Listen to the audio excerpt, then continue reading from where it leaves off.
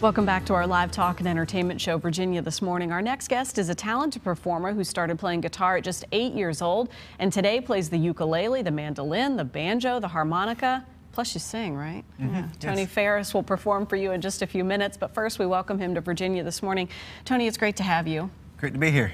When you got started at 8 years old, very young, what motivated you to pick up the guitar? Well, my dad played a little bit, and he showed me a few chords, so just kind of took it from there. Self-taught? Just basically, I guess.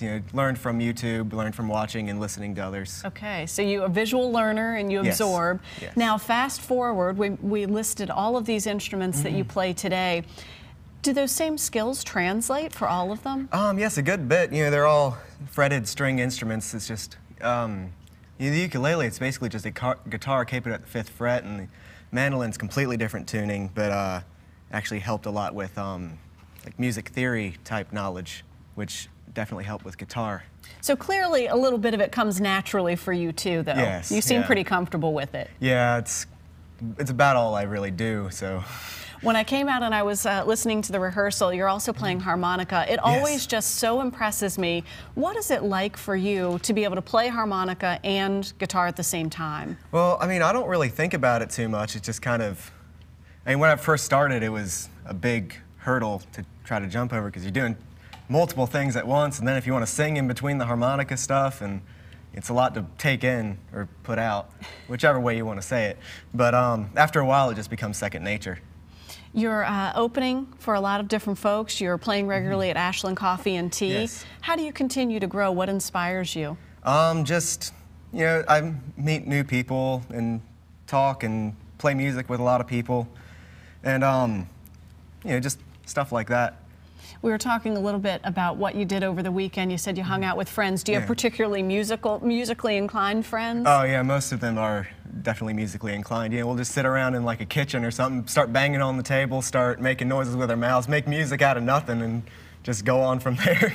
Everybody like the same kind of music, or do you have different inspirations? Well, it all ends up intertwining, and we end up with some kind of strange, who knows what genre it is, but it's fun to play. Little creative soup. Yeah. I like it. You're going to perform a song for us here in just a little bit. What's the first selection? It's an original song I made called The Day We've Seen It All. Okay. Yeah. And what made you sit down and create this one? I really don't know. I think it was probably in the middle of the night with too much coffee, couldn't sleep, figured I'd write a song. All right, got some of that energy out. Yeah. All right, Tony Farris, you're going to perform for us. Yes. Take it away. All right.